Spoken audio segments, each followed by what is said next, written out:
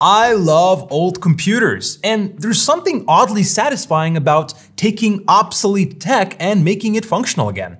Like our good old laptop here from 2008 running just a dual-core CPU and just 3 gigs of RAM. It's probably not something that you would call fast. It's currently running Windows Vista of all things, and while it's responsive, I think we're gonna need something a bit more modern to make it usable. In our previous video, we ran Linux on this PC, and a lot of you commented about Tiny11, a deep-loaded version of Windows 11. I always wanted to try Tiny11, but never have. And in fact, I did run Windows on just stock Windows on this PC, and it didn't run great at all. So let's give Tiny11 a try and see how it compares to Linux and stock Windows 11.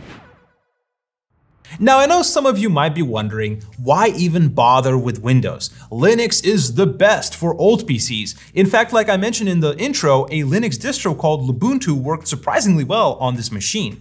Definitely go watch that video after you're done with this one. But after making numerous content about Linux, I receive comments daily about how Linux isn't for everyone, which is totally true. Especially if you've already been using Windows for a long time, switching to a new OS might be a little intimidating. Plus, not all programs and games work with Linux, but obviously Windows, especially in recent years, has become quite bloated. Here's a start menu of stock Windows 11, and I suspect companies like Netflix, Spotify, TikTok, and others have some sort of deal with Microsoft to include their apps by default. Obviously, there's nothing wrong with that, but as a person who doesn't really watch Netflix or use TikTok, I wish there was some sort of an options menu where I could select which apps I want or don't want, kind of like how you can do on Ninite. And it goes without saying that I kind of miss the days of Windows 7 where you would only get the absolute necessities needed for using your PC.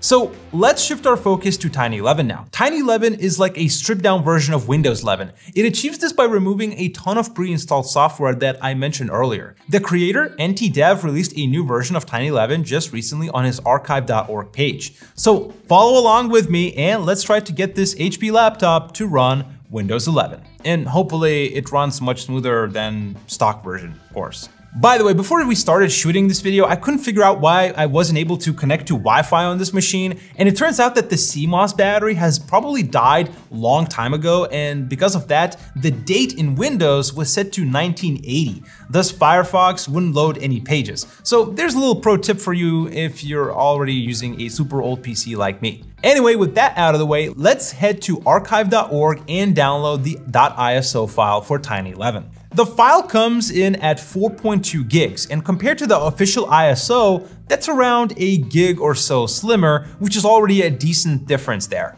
After downloading, we can use Rufus to create a bootable USB and begin the installation.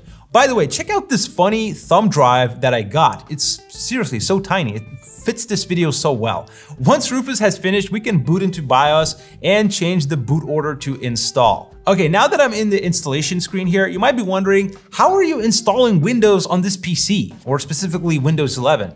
Don't you need to have TPM 2.0 for that? Well, Tiny11 is awesome because it completely bypasses the TPM 2.0 requirements, so you can install it even if you don't have one. Alright, so after what felt like an eternity, no, seriously, I was staring at this loading screen for a good 15 minutes, which is, yeah, there was a point where I thought this is not gonna install because this is crazy.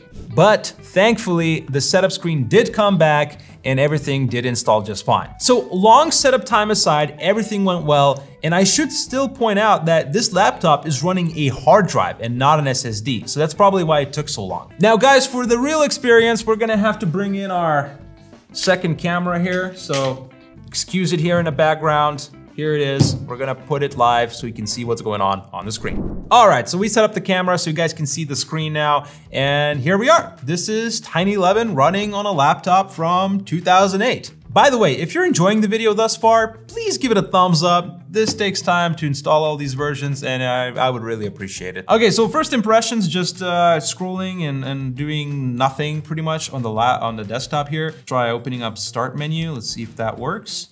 And wow, the developer of Tiny11 wasn't joking. This really is tiny version of Windows 11. And here we only have Edge, the Edge browser, we have the settings menu, and we have File Explorer. So yeah, there's literally nothing here. And I open up Edge by no reason, so yeah. Okay, I think the first thing we need to check out is the task manager. So if we right click over here and go to task manager, we can see how much RAM we have used up by default. So let's take a look. Okay, and here we are. So it looks like 56% of our RAM has already been taken up by just nothing, I guess. So at the top, we have the anti-malware service executable. That's probably Windows Defender doing its thing. So I probably wouldn't recommend disabling that, or I would recommend something like Surfshark antivirus, which you can get as well. And that's probably gonna have a bit less usage there on your CPU. We also have widgets, so that takes up around 130 megs of RAM. And we, for some reason, have Edge. That's probably a saved up tag. We can just remove that and see how that removes some of the memory. And we still have around 50% being taken up. So yeah, in terms of CPU, I'm actually happy to say that we are using around 10%, which is pretty good. That means that we probably will be able to run like video and stuff like that. Okay, so the number one thing where Tiny11 will help you out is probably web browsing. Since it does remove quite a bit of RAM from those apps, it can free up and you can use it on something like YouTube instead. Okay, so here we are loading up YouTube. So web browsing is possible, but let's see if we can play video. As you can see already, it's not exactly smooth. So let's go to our channel here, Surfshark Academy. Once again, drop a sub if you're watching. And let's play just one of our videos here. Okay. Man, something I really appreciate right now, the touchpads nowadays are 100 million times better than they were when this PC came out. Let me tell you that. Latest Surfshark news. Okay, so we are running currently at 720p, which is actually pretty surprising. And as you can see, the playback is actually pretty decent. We are getting some skipped frames, but overall, it's pretty usable. Now, what's interesting to try is something like if I open up another tab and do like a Google search or open up surfshark.com, for instance.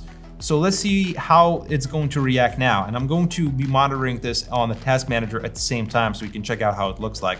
So here on the task manager, as you can see, our CPU is at 100% almost, and we still have a bit of memory left actually, even though we have 2 tabs available here. Now, believe it or not, YouTube has actually gotten a bit harder to run over the years since they do add new features all the time. But again, on this PC, it actually runs pretty all right. It's not great, but you can use web browsing and things like that. But I guess one thing that's kind of wild to me as I'm making this video right now is that we're running Windows 11, and it really shows you that you can run Windows 11 on pretty much anything, which is something that you cannot say the same on like something like macOS, right? Like I guess you could do it in a hacky way, but doing this way on Windows is so much easier. So it's kind of surreal, and I am enjoying the experience, but at the same time, I'm seeing how slow things are here. All right, so one more thing I wanted to do in this video is that if you have Tiny11 installed, can we reduce RAM usage even more? Is it possible?